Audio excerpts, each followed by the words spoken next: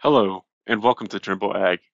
In this video, we will explore new features that improves the way you create boundaries and adjust headlands. With our latest enhancement, you'll experience a significant boost in efficiency and accuracy in your field operations. With the new feature, you'll no longer have to redrive the field perimeter to utilize headland guidance patterns with varying implement sizes. The new procedure simplifies the process of creating headlands by using any boundary as the foundation. The new procedure also simplifies the process of repeating headland creation. Imagine creating a boundary with a 30-foot disc and basing the headlands on it. Later, when you return with a 60-foot planter, the headlands can automatically adjust to accommodate the different implement size. Say goodbye to the hassle of manually readjusting headlands. Recognizing that the boundary of the field is typically stable year to year, we've elevated it to the foundation of the entire process. This means that the boundary, which is less likely to change, now serves as the fundamental building block for creating headland guidance swaths. By embracing this approach, we streamline your workflow and empower seamless headland adjustments to match varying implement sizes without compromising precision or efficiency. With the new changes, you are also able to use GPS positioning when recording your boundary. This ensures accuracy of the boundary and improves efficiency.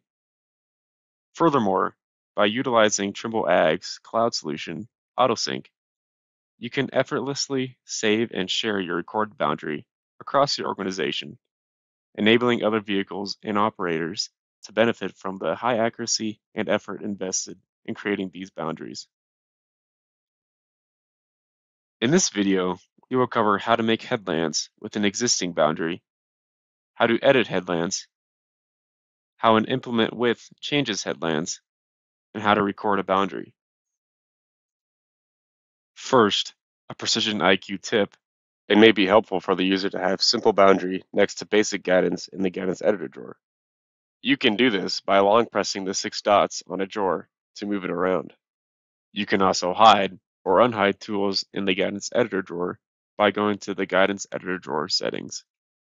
Now, we will demonstrate how to create headlands from an existing boundary recording.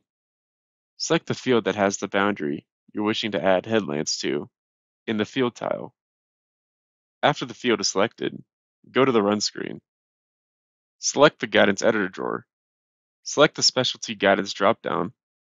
Select the Headland icon. Choose your boundary from the dropdown.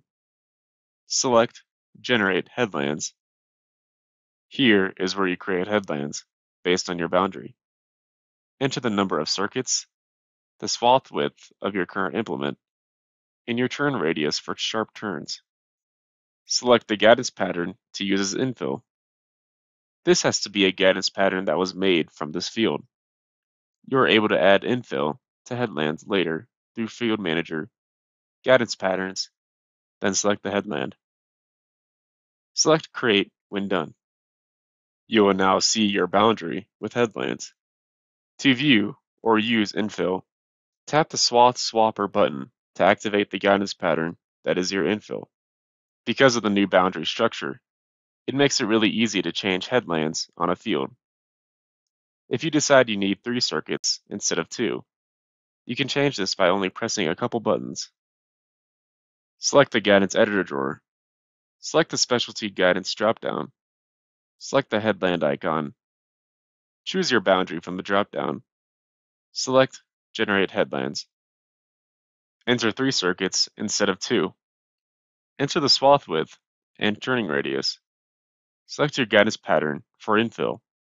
Tap Create when finished.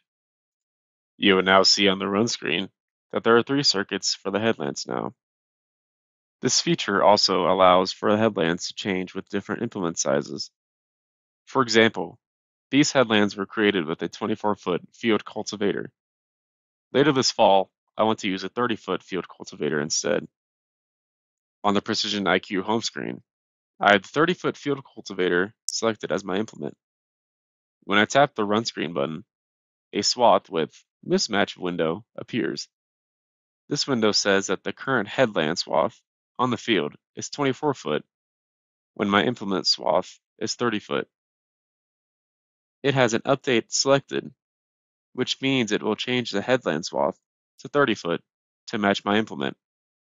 Select Apply to change the headland swath and enter the run screen. The updated headland swath will now be shown on the run screen. To automate these changes, you can have the headland swath automatically adjust to the implement swath without having the mismatch window. Tap the Guidance Editor drawer, tap the Settings button, scroll down to the bottom where it says Auto Adjust Inner Boundary. Tap the slider to enable this feature. Headland swaths will now automatically adjust to your implement width. We will now cover the process for boundary creation. On the Precision IQ run screen, tap the Guidance Editor drawer. Select the Simple Boundary dropdown. Select the Record button. Remember, you can use or record any basic guidance pattern to assist you while recording a field boundary. This is recommended in order to create more accurate boundaries, generate field lines to be used in subsequent operations, and to make headland infill lines that you would want to use in later operations. The power of this is when fields have known headings that make up their edges. It is useful to use A+ lines to assist in recording accurate boundary edges while the machine is engaged on the line. If the edges are not straight, it is still important to record any AB or curve guidance patterns that you may want to use for later operations while the operator is doing the first working pass at time of recording the boundary, so that after creating the boundary, you can immediately go to work without having to redrive any field edges manually. You attempt to not just do a mapping run on the first loop around the field. If you are trying to make accurate straight edges or omit obstacles in your boundary recording, remember to put the boundary recording in pause until you come to the point where you want to actively record every position again. Pause will snap a straight line from the first pause position to the position the implement is in when the recording becomes unpaused. This is common when users want to make squared off corners in a boundary recording instead of driving through the corners and leaving a corner radius. For this demonstration, we'll be using A+ guidance by opening the basic guidance drawer and selecting A+. Complete one revolution around the field. You can disengage from guidance and still record the boundary as needed. With auto close enabled, the boundary recording will auto close when the implement fully enters the starting circle. Auto close can be enabled and disabled in the Guidance Editor drawer settings. If auto close was not used or the user closes the field before reaching the auto close circle, the user will be presented with a boundary completion workflow. You will now see the boundary you have created. There are no headlands on this boundary at this time. To do this, select the Specialty Guidance dropdown from the Guidance Editor drawer. Tap the Headland button. Choose the boundary from the dropdown. It will be the boundary you just recorded. Tap Generate Headlands. This will be the same workflow as before. Enter the number of circuits, swath width, and turning radius. Select Infill. For this demonstration, we will use the A+ guidance pattern that was used to record the boundary to also use as infill. Tap Create when done. In this video, we discussed new features around boundaries and how they make your workflow smoother. We demonstrated how to make headlands from a boundary recording and also how to record a boundary. Thanks for watching, and check out Trimble Ag's YouTube channel for more videos.